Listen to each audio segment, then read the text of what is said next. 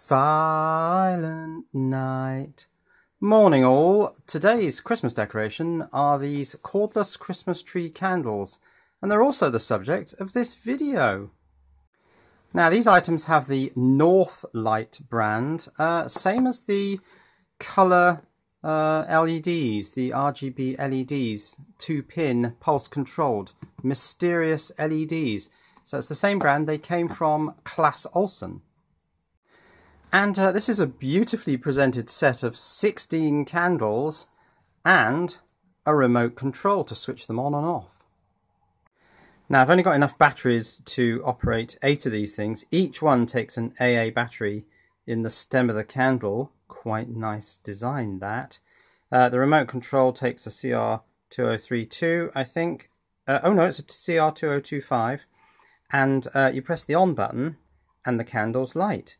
You press the off button and they go out. Now it doesn't always work. If I partially obscure this, oh, it seems to be working quite well now, but they don't always all light or all go out. Damn it, they're all doing it this time. Totally reliably. Right, okay, to make this rather feeble point, I've put insulation tape over the remote controller, leaving a very narrow slit in front of the infrared LED there, and now only some of them light when the remote control is directly over them, and similarly only some of them go out. So this rather simulates the need in conventional candles to light each one individually. Okay, they light in groups.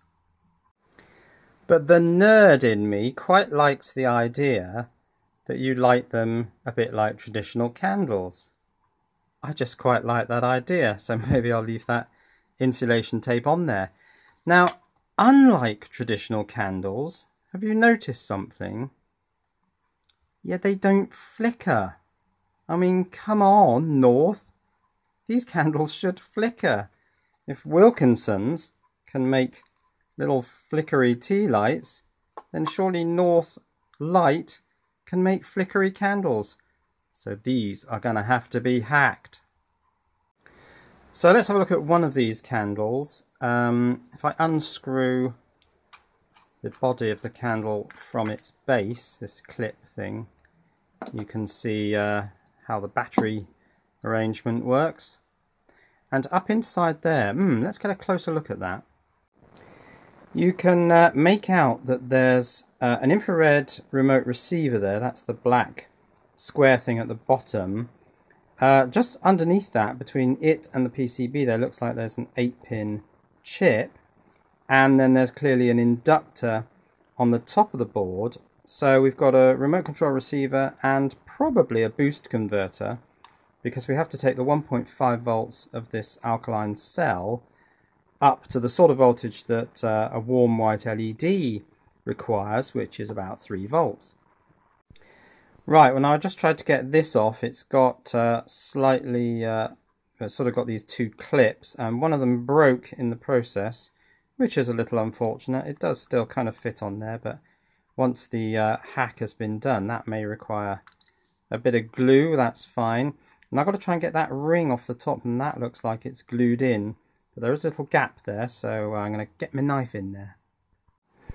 I mean, I do have the advantage that if I make a complete pig's ear of the first one, there are 15 more to experiment with, but that doesn't seem very keen to come out of there. I'll keep working on that. Well, I'm making a bit of a mess of this. The cylindrical surround is all a bit disturbed now. And I'm just thinking, actually, maybe there's a better way to do this.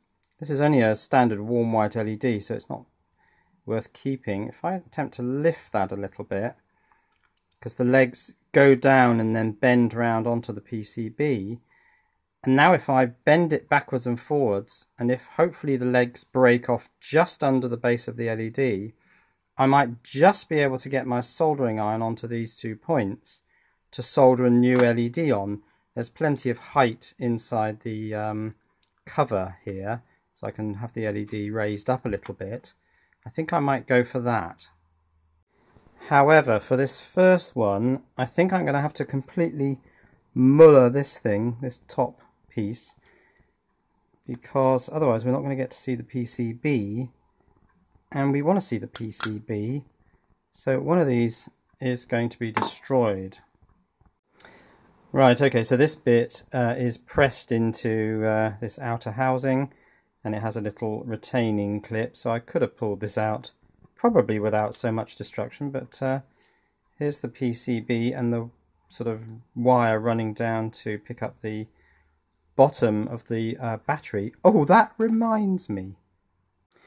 Look at this in the instructions. Operating instructions: unscrew the clip base and insert an AA LR6 battery into each of the candles. Observe the correct polarity as shown in the picture below. Now, I couldn't have drawn a more ambiguous drawing of an AA cell than that, because is that the top or the bottom of the battery? Have a guess. I'll give you a few seconds. Well, actually it's the bottom of the battery, because you put the positive side into the top of the candle. That's actually the bottom. I mean, come on, North. Would it have really been so difficult to just put a plus and a minus on there? Ridiculously ambiguous. Right, let's have a look at this circuit board. So we've got a classic style infrared receiver module there. The LED, just warm white. A resistor. Now that's made me think. The other LED is not really a current controlled device. It's a chip controlled LED, the flickering LED that I'm going to put in here. So yes, that is an issue. I've got to have to think about that. Right, let's have a look at this chip. Let's see if it's anonymous or it's got a number on it. Oh, that looks like it's anonymous. Can't see anything on there. On the back, we've got a device. Can't quite read that thing on there. There's an inductor there, presumably to boost 1.5 volts up to around 3 volts. So now the question is, when I put the flickering LED in there, I suppose actually I'm just going to shove it in and see what happens. Right, I'm just going to solder on this single AA holder so that I can put the battery in and get this thing powered up. And then I will replace the LED with a flickering LED. So how's the mould doing on my sponge? Oh yeah, that's growing quite nicely there. So yes, the first LED will be this one, which I took out of one of those flickering LEDs. Is it that way around? Yes, it is. Yeah, that's flickering quite nicely. So I think I'll put this in with that current limiting resistor first, and then if it's not very good, I'll solder a blob across the current limiting resistor and see how we go with that. Right, on the flickery LED, the anvil is negative, and on the standard warm white LED, the anvil is also on the negative side. That's the cathode. Yes, current will flow that way through that current limiting resistor and down to ground. So I put this in with the anvil to cathode, same as this LED. Okay, that's fine. These retaining wings do irritate me, so I'm going to bend those right out because they just get in the way. So I suppose I should just cut. Oh, that was a bit aggressive. Cut them right off. Just really annoy me, those things. These tea lights are quite interesting because that thing, which looks like a switch, that thing there, isn't a switch. Let me just get the battery out, if I can get the battery out. No, it's not a switch. Let me just pull this apart. Can't remember how that comes out, so I'll just pull it.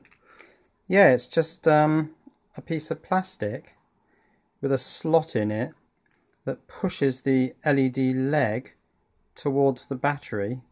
So yeah, it's not a switch at all, it's just that piece of plastic, which in some ways is good because it means that the LED comes out without any solder on it.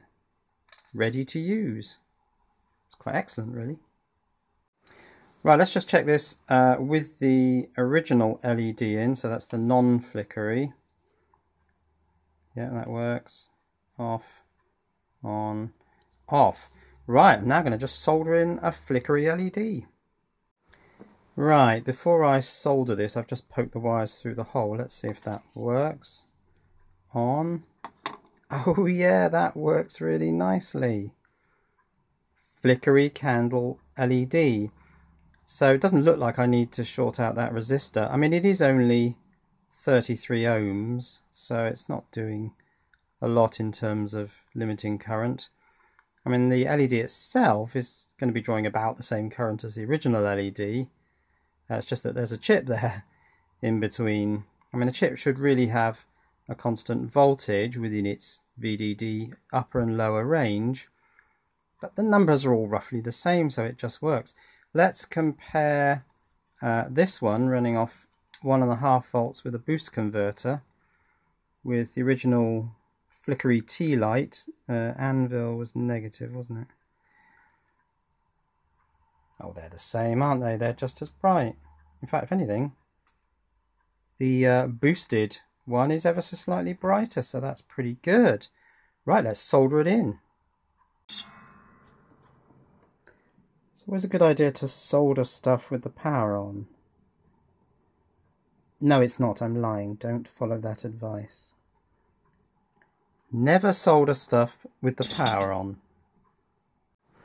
Right, let's bend that up very close to the PCB because I want that LED roughly centered. In fact, I'm going to bend it slightly over center because I think this slides down into these grooves roughly center. And actually that's given me an idea for removing this top piece when I do the other ones, and that is put the battery in and just force something up in there to pop the top off. I think that's going to work. Right, let's take these wires off, which are no longer needed. That one I had to be careful not to solder it too near to where the tip of the AA touches this tinning on the edge of the board. It's very interesting. That connector, the tinning runs from the one side of the board down the edge and round onto the other side. Looks like that's quite a hard thing to achieve. Right, that board slides down into there. This then fits over the top. I think the board runs up into those two grooves. Yes, I think it does. And then that, oh yes, that's very tight, but that clips in there. That could take a lot of force to push that back out.